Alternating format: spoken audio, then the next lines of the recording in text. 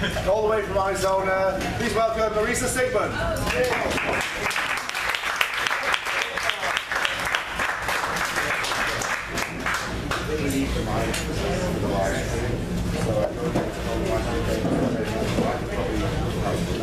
Yeah, okay. Can you guys hear me okay?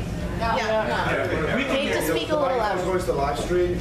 You were talking to the room without the mic. So I don't need but we need the mic for the live stream. Oh, okay. Yeah, talk loud. Right. Talk loud, yeah. So talk to back here. But the mic, hold the mic up to your mouth. I have a big mouth when I went to, so. We need the mic for the live stream. Right. All right, so everybody, my name is Marisa Sigmond, and some of you may know me, some of you may not. The reason that I'm here to support Flag Down is because I'm somebody that was born and raised into this cult of Scientology.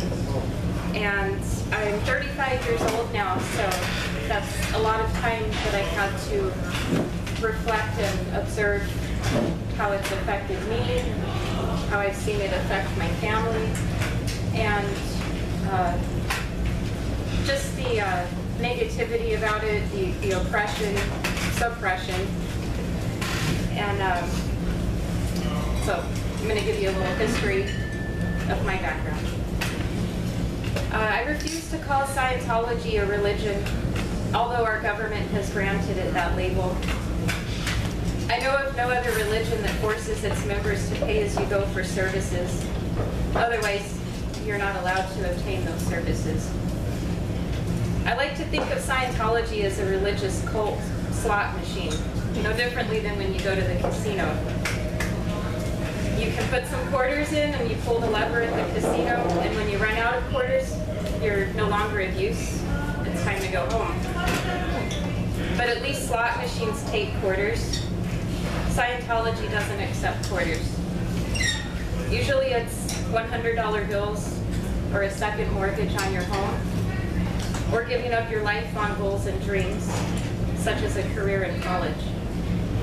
Because the Church of Scientology considers that flawed thinking. And I know for myself specifically, I've joined staff twice before as a young child and once in my 20s. And when they were trying to get me to join staff, what they do is they find your ruin and, try to tear you down and break you down and make you feel like a piece of crap about yourself. And I didn't want to join staff, and they would ask me why. And I would say, well, I'm planning on going to college. And they would say, why would you want to do that? That's something for yourself. What about the planet? What about saving the universe, saving the planet? I would say, I understand that, but I need a career. I want to go to college. And they would say, well, that's for you. You're being selfish. You're thinking of yourself. So they definitely have a weird outlook when it comes to anything that most of us would like to do, any aspirations and goals.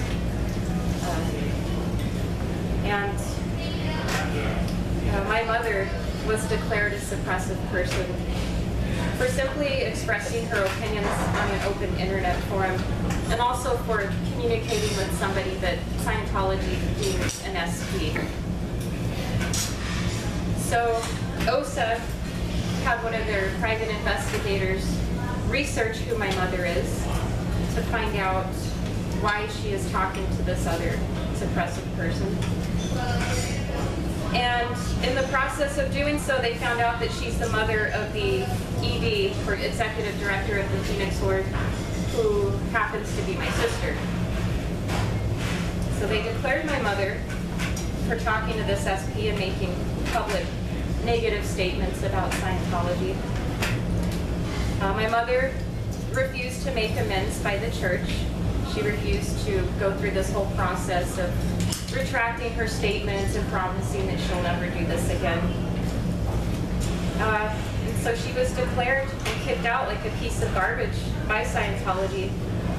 And they were even nice enough to send her her declare notice 2 days before Christmas Eve.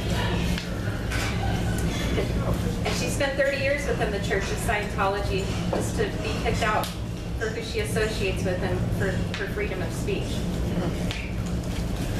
It's okay, Oh, okay. And the whole disconnection policy, Scientology lies about that constantly. Since my mother was declared a suppressive person, my sister was ordered to disconnect from all of us. And she did so for about 3 years. She didn't have anything to do with us at all. So disconnection is real. It does happen. I don't care how much Scientology lies about this. I'm here as a witness to it. My father is a clear, which means he has attained the middle of the bridge. And he's actually a past life clear, which means he's done this before. So I always joke about past life clears and ask, if you've done this before, do you get a refund? You know, do you get your money back? And of course the answer is no, you don't get your money back. When you're a clear, they tell you that you're invincible, your body is irrelevant, you do not have to worry about psychosomatic illnesses such as diabetes, cancer, heart disease. You're never going to get that because you're so spiritually above everybody else that your body doesn't matter. It's just a piece of meat. It's a piece of crap. So my father went through life believing this, that he's invincible. And now that he's 60, you know, he's realizing that's not true. He has some health issues going on. And he's having a hard time. He doesn't know how to take care of himself. And I know that that sounds strange. It sounds weird, but I think it's something that not too many people understand, I guess, unless if you've experienced it. So that always gets me a little bit emotional. It's very depressing having to watch my parents figure out their lives again in their 60s after spending 30 years being brainwashed and duped by a cult. It's very hard. A big story of mine that many people may know about is the death of my nephew.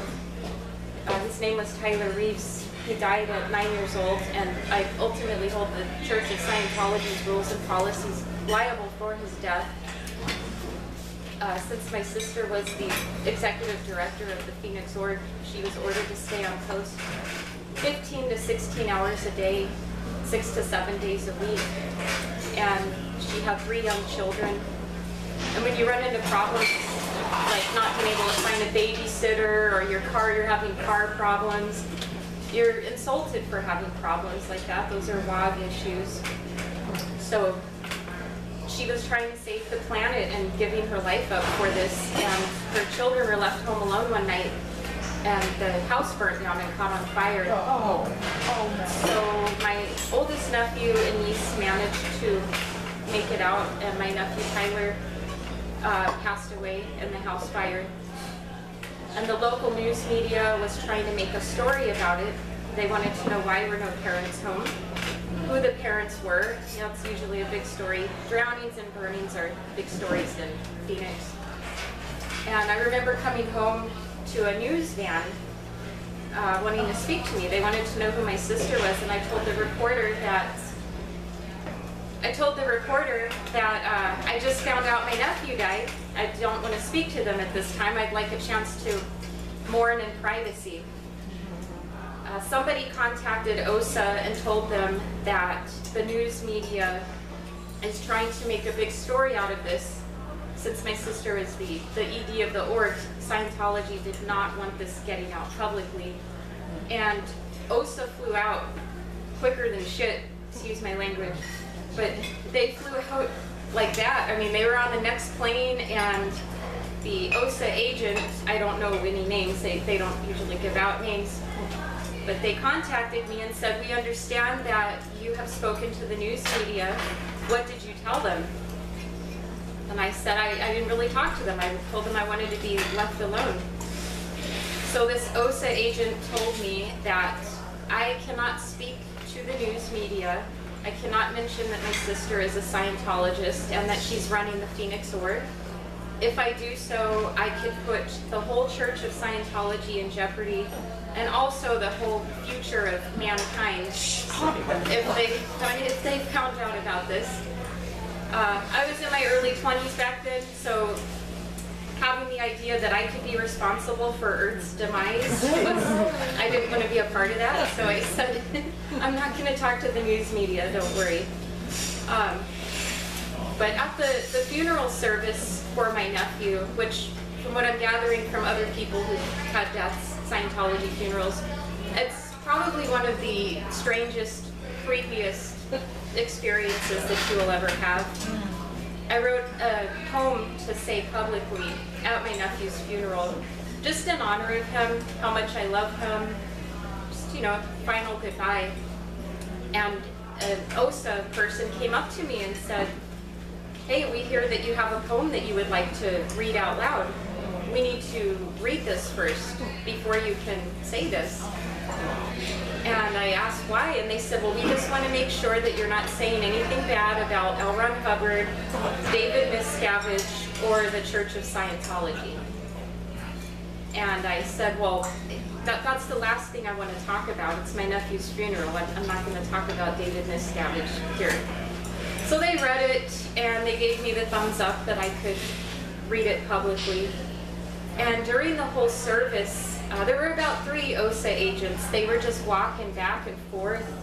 I mean, it's literally like the CIA, how you see them walking, you know, on top of the White House and, you know, wearing their men in black uniforms. Really, really weird. And my nephew was cremated, but my side of the family, since we were considered downstat Scientologists, since my parents were not going up the bridge and spending money, we were not allowed to know where my nephew's ashes were spread, and we were completely left out of the whole process. Like, it was a huge secret. And I've heard that from other people, that it's the same thing where they just cover it up. They don't want you to know what they're doing with the body, what's happening. And so yeah, that is what happened to my nephew.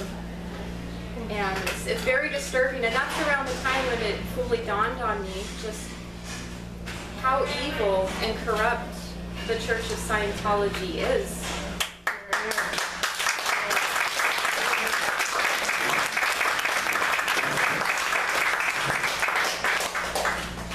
Okay.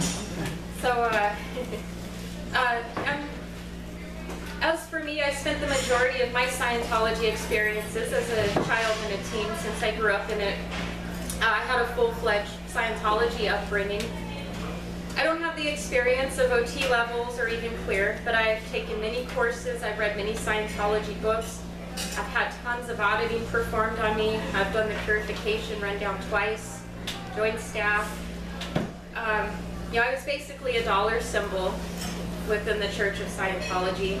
If the Phoenix Org needed more money, my parents were called to get me on course. It wasn't that anyone on staff at the org wanted to help me. I don't think they really cared if I gained anything from these courses. They just needed to get their stats up and their money level for the week. And what better way to do it than by a younger kid whose parents make decent money. But the thing is, Scientology makes it blatantly obvious that they don't care about other people's well-being. The whole time I grew up in Scientology, there's such an emphasis on helping others and saving the planet. You know, this whole global thinking, and honestly, I can't think of one time where I was ever told to help someone. I've never seen anybody else help each other.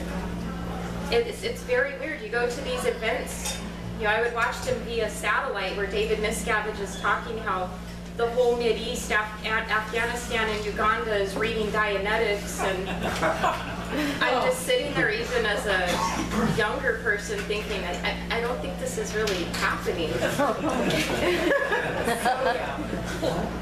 It's odd how they try to trick you and make you believe that they're doing this, saving the earth, saving the planet. It's not reality, it's not what is actually going on. You know, whenever I would yawn, sneeze, be angry, or upset over something, I was constantly asked, what have I done lately that I do not want anyone to know about? Because they believe if you're angry or getting sick, you must have done something to create this. You're guilty of something. As a lot of you may know, it's called overts and withholds. So I had to write up my overts and withholds many times, probably from the time I was about 7 years old. And they have your life sectioned off into 8 dynamics. So I remember one time having to write up every overt and withhold I've done in my whole entire life. It took me about 3 days to write everything up. And I'm sure you've all heard about the masturbation thing in Scientology. That's considered a first dynamic withhold because it's something you're doing to yourself that you do not want anybody to know about. And I remember writing all of this up, and then my auditor was told me that she's going to show this to my parents now. And I remember begging and pleading with her that I don't care what she shows my parents, she can show them all of my other dynamics. I don't want my parents reading my first dynamic overt and withholds because it's pretty freaking embarrassing for one. But yeah, it's just something I want to keep to myself. It's personal. So my parents had to read everything wrong I've done in my whole life. And then I was told afterwards that the auditor did this incorrectly, and this shouldn't have happened, period. And I was told this constantly throughout my life, that I had the wrong tech applied, my auditor didn't know what he or she was doing, I had the wrong drills performed on me. So right now, yeah, I just, you know, it's nice to know that I was basically used as a big mental experiment on a bunch of people who have no clue what they're doing. But that's Scientology. It's a world where everybody wants to act like they are superior and have immense mental powers. But it's really a world full of lost and confused souls who are brainwashed. You know, I could go on and on with stories of what it's like to grow up in this cult. We could spend several hours, but I know we're on a time limit, so it's just, you know, it's me bringing any ounce of awareness to this can shed some insight for any of you, or if anybody is watching this that can gain something from this. I know I've done my job at least. It's getting a lot more public awareness thanks to people like Pete and this event. It needs to be stopped. I don't understand how it is allowed to continue by our government. It's a very destructive cult. And I hope that we're all here to see its demise.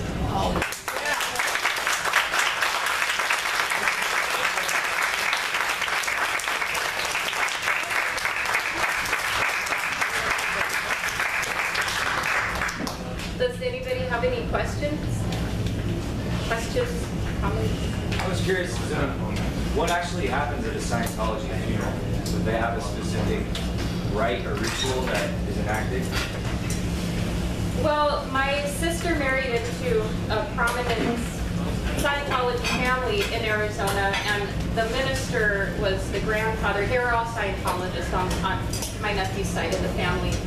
So there's this whole book by L. Ron Hubbard for births, deaths, marriages. I don't know the name of the book, but it's like a minister type scenario. And he was reading from that book. But from what I saw and from what I witnessed, the traditional ceremony, I think because my nephew died so tragically and there was some media attention about it, the tradition was to cover it up and pretend it never happened and not mention Scientology at all. But again, you know, he was cremated. I think that's standard procedure. Most Scientologists want to be cremated. They don't want to be buried, because it's your body and they want to just get rid of their body completely. They don't want to be stuck in the ground. That's what I've heard from, you know, most Scientologists. Yeah, and I got to experience, I don't know if, I don't think OSA shows up to every Scientology funeral, but they did for this one, and that was really strange. Do you know the name of the actual OSA people that approach you? No, I remember what she looked like. I mean, they all wear the same outfit. At least they didn't tell us.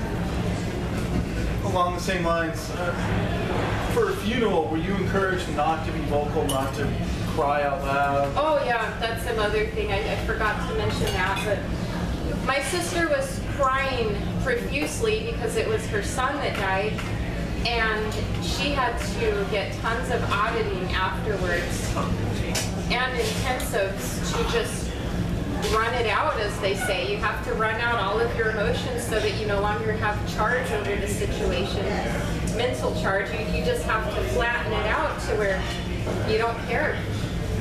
And for me, I was crying, and I would hear people in the background, Scientologists that have been around for a while, and they would tell us, stop being banky. You're being griefy. You're being banky.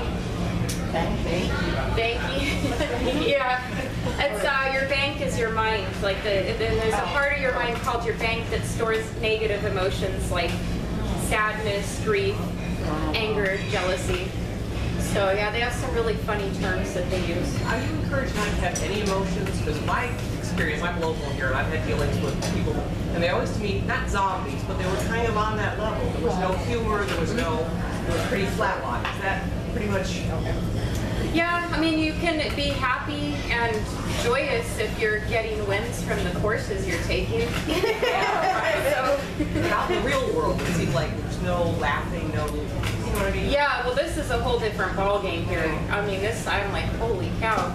This is probably one of the most disturbing experiences, seeing this whole flag compound and watching busloads of younger people. Yeah. It looked like a lot of them were from Latin America, so I don't know if that's Scientology's latest game is they're going to different third world countries and recruiting kids. I saw a lot of that. That's what it looked like to me, and just very uniform. Obviously their outfits, but I'd say a uniform code of thinking. You can tell it, and that's why now I understand why people are comparing it to North Korea, because it is very North Korean-like. It's very sad. And I actually have two people that are friends of my family that joined Sea Org about 10 years ago as a mother and son, and we haven't heard from them since. It's been 10 years. I don't know where they are. They're floating around here somewhere. I don't know. Your sister still in the church? It's sort of a mystery as to what happened. I mean, she was one of those people that would just eat, drink, and sleep Scientology. I mean, she's the epitome of somebody who's really brainwashed in it. And she's not the EP anymore. She has no part of the Phoenix Org. My understanding is because my mother was declared.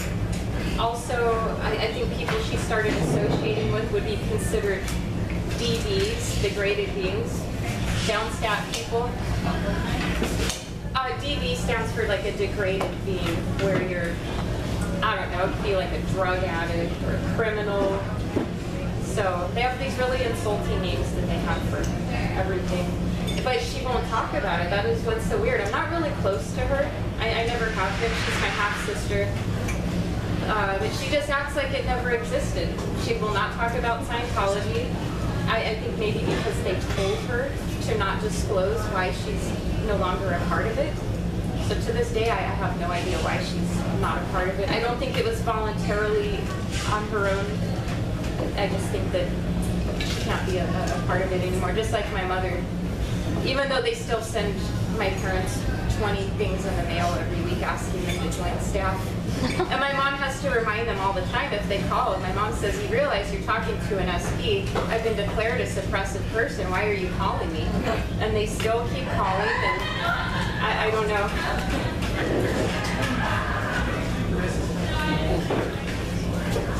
Invited to the wedding, and the event was at the Scientology main hall.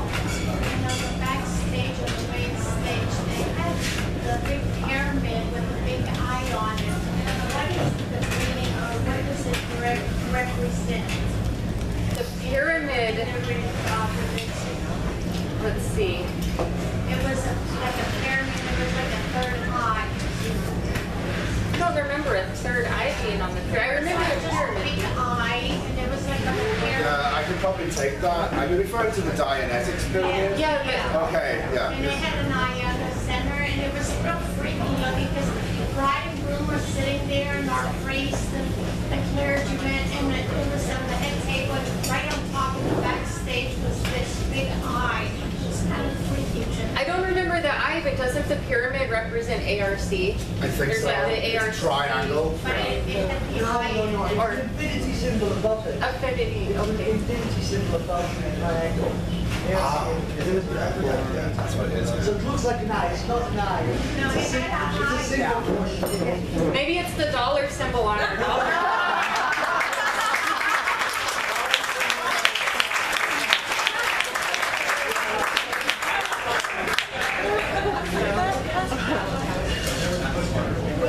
I've never seen the eye on it. Maybe it is. It's like a subliminal message. I think okay, Any well, more questions for Marisa? I mean, other than telling your own story, what can us that are just outside observers try to do in the means of exposing them for what they are?